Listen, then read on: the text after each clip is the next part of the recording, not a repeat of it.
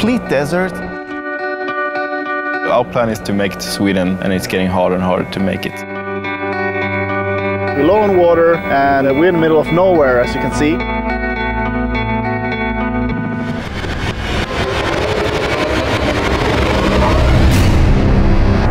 We stop in the middle of nowhere and we have absolutely no clue where we are. When you look at the map, there were actually roads on the maps in Mongolia that in reality aren't really there. You see 3 Mongolians coming towards us on horses and we don't know what's going to happen. Well, we don't know where we are at the moment.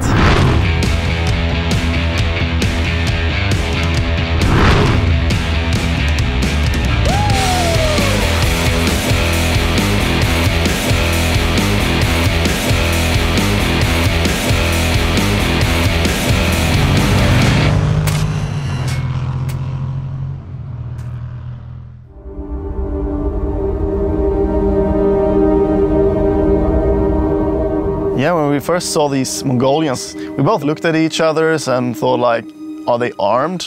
A lot of people are armed in Mongolia.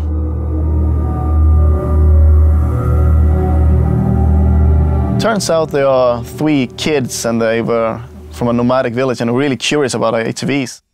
We talked to them a little bit, well, sign language, I suppose. When we asked them for directions, there's a lot of confusion going on. They keep pointing in different directions. It later turns out that when you ask Mongolians for directions, they're gonna point you geographically where it is, and they're also gonna point how to get there. And it turns out we were actually on the right track.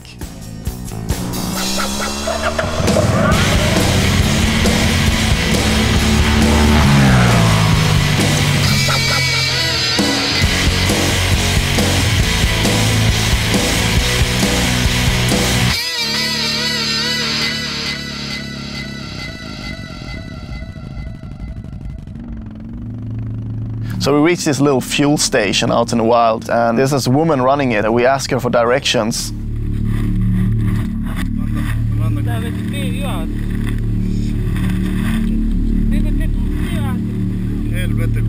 And then Peter tells me we've done a detour on 105 miles.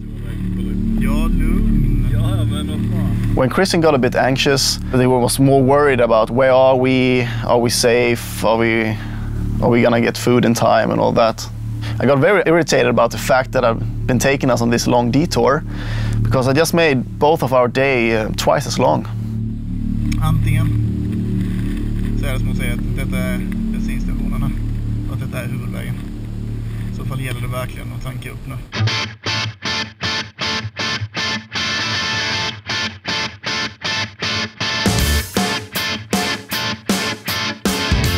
Our plan is to make it to Sweden at a certain date, and it's getting harder and harder to make it.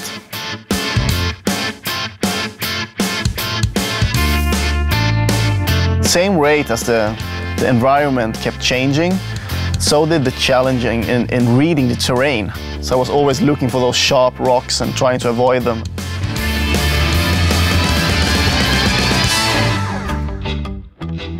I tried, but you won't stay.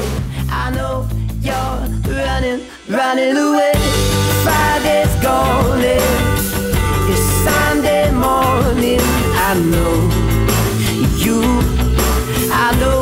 For the first couple of 100 miles, the environment was very green and grassy, and boom, there was a desert. It was just sand and rocks everywhere. We see it in the distance, and we just stop, we look at each other, and then we just...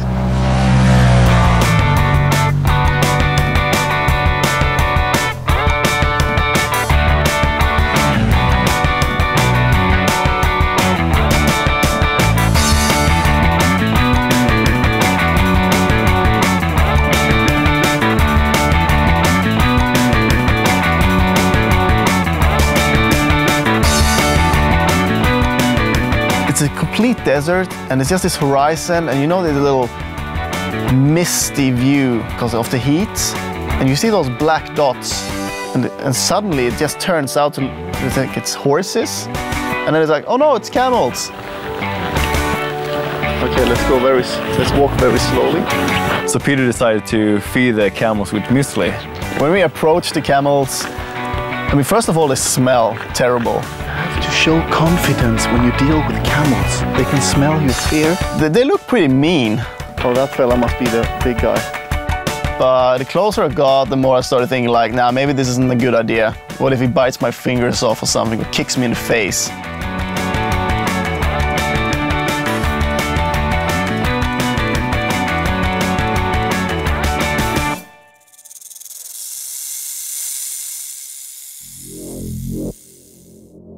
We just arrived outside the Flaming Cliffs and there was this Mongolian guy and he told us about the park ranger guarding the entrance so there's no one trespassing in the area.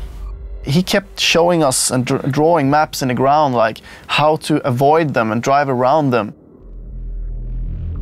So we decided to follow his advice and we drove a big circle around this little hut. And you have to do it very carefully because there's so much dust behind the ATVs that you can spot them for many, many miles.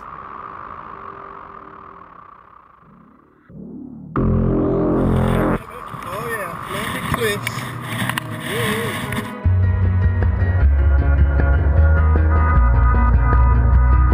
As we entered the Flaming Cliffs Canyon, we were very happy to see that there were actually other people, and it's the first time that we meet other travelers. So it was a really nice feeling to meet other people to talk to and socialize a little bit.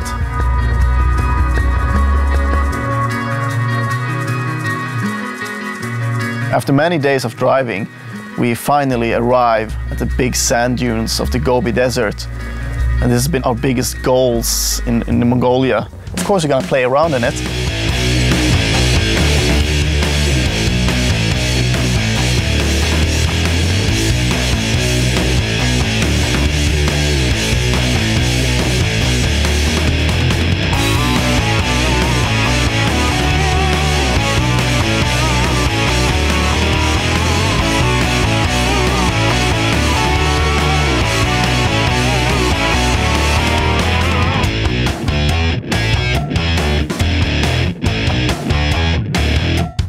Come to think about it, we were probably not that careful about ourselves or the ATVs as we should have.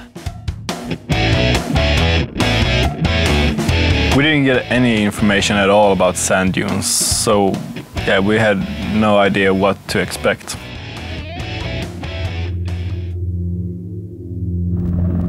The first thing that came to my mind when I got stuck on this ridge is like, oh no. There was always a little worry about getting into a situation that we wouldn't be able to get out of, especially as there is nobody to ask for help. We first tried to drive it out of the sand, but then we realized it just got deeper and deeper into it. Ja, vänta, vi får gräva lite. We always have to be on a constant move, because if you stop, you sink in the sand. When we finally got it out of the sand and could continue our journey, we hoped that the entire situation hadn't damaged the machine.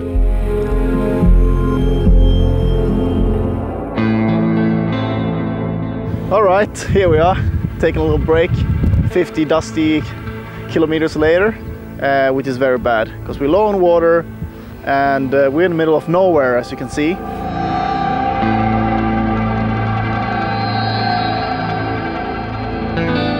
As we came across our first rainstorm on this trip since the desert, that breaks you down a little bit more. Like you go like, ah, shit, what is this? Are we gonna have to go through that?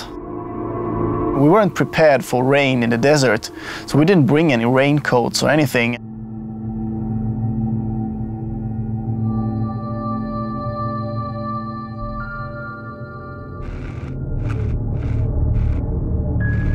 Christian's ATV just refuses to start, and we check it through and come to the conclusion it's completely drained of fuel.